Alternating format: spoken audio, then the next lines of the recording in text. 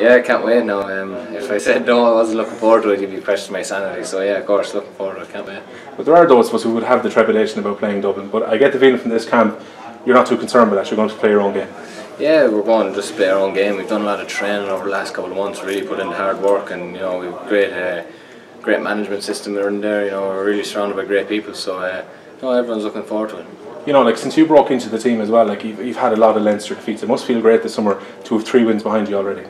Yeah, I've often talked to lads in college and in Dublin lads as well, saying that it's disappointing that you're training so hard and so long, and you might get a couple of championship games. So yeah, we really are loving it this summer, to be honest with you, and we're growing as each game goes on. And I think the Westmeath people can see that as well, and they're going to come out and support us on Sunday as they did against Meath.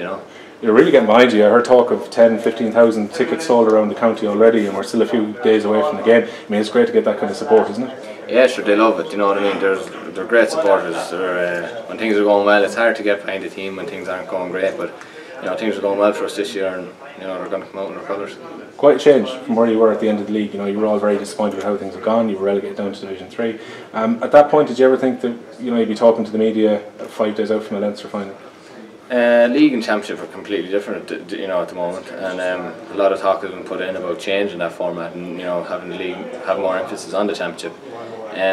Yeah, we always, that was our goal. Our goal was to get promoted at the start of the year and get to a Leinster final, and we've done them, and now we have reset our goals. We've set targets again, and I have to keep them in house, of course. Jerry Duffy wouldn't like them going out. But yeah, it's just great, and we pick things up, and as I said already, we have great people in amongst us, great captain Jerry Egan and all the players, positive lads, and really dragging it through.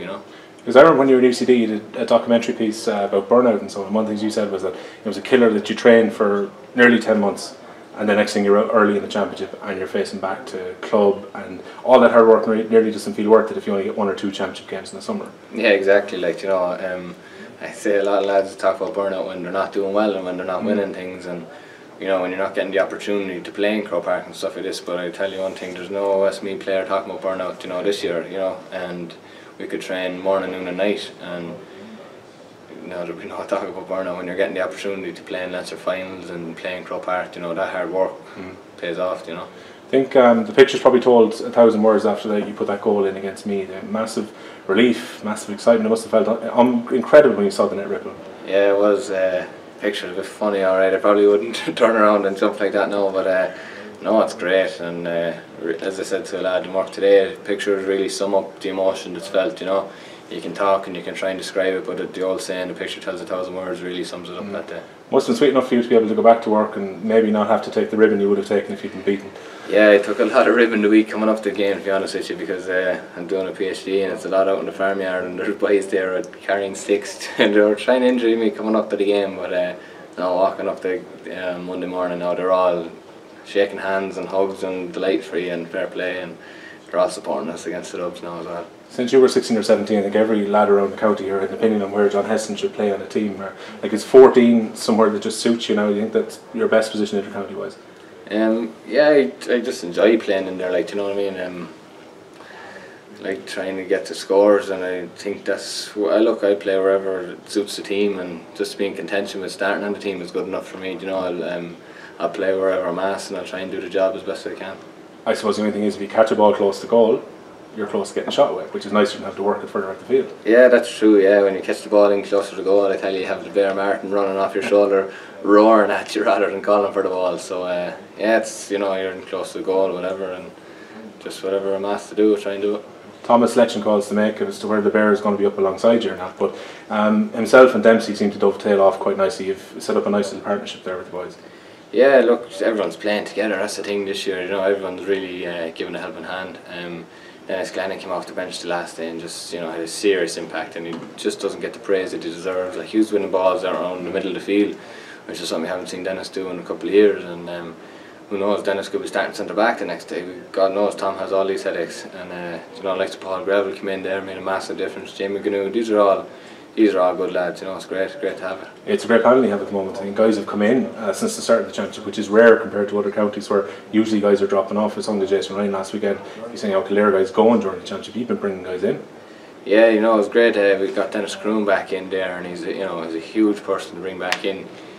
both for his personality and his ability, and it really has created a good buzz there. And it's important with a group to keep adding new things to it, new dimensions, both training and personnel, and that's what Tom and Jerry and everyone else has been able to do this year.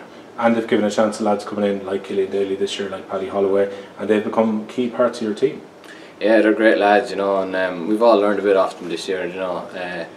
When you're first year in a senior county team, you really are living for it, you know. You can't wait for everything, you know. You're waiting for it all, and they really have been an inspiration to everyone else there, because, you know, like anything else, if things aren't going your way, especially after last year, things might get a bit stale. You know, you lost all your games, like, and then these lads come in and with a little bit of a buzz, and, you know, if Baidu added into the panel this year as well, and, you know, just after the league and, you know, after his leaving cert, and he's been a great buzz around there. Justin Barr from Gary Castle, these lads are all flying around, and Leinster Final for them first year, and it's great, like, you know. And I'd imagine the experience for those guys is going to be huge as well, because most of them are like 17, 18, 19.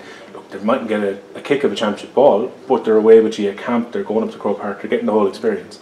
Yeah, they're getting the whole experience, is right, and the most important thing is that let this be the start for them, and that they know what to expect and they can demand these things. Like, you know, they have set standards now. You know, let this be the standard that we have to reach, and move on from there, because it's a young team and we're going out. Everyone wants to improve and do better and just try and win as much as we can. Like, so hopefully we can do that. I think it was Jerry Egan's Facebook, I saw it this week, but he put up a picture of the under-21 final where he played Leinster, or played Dublin, and that Leinster final at Parnell Park. Quite a lot of your group have come through in one go, John.